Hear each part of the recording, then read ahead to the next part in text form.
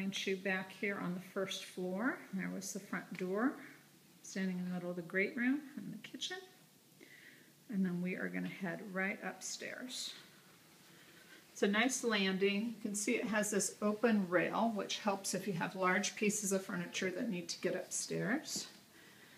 And when you get to the top, you have this loft space. I think in their drawing they showed this as an enclosed room, and clearly it isn't. Adjacent to the loft is a master bedroom. French doors into the master. It's a really generous sized room. I'll take the measurements for you. We have a walk-in closet.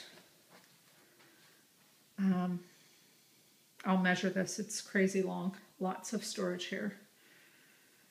Okay, and the ensuite bath, dual vanity. This is a tile product on the counters. Vinyl flooring, soaking tub, standalone shower, deep linen storage, and a separate door for the commode.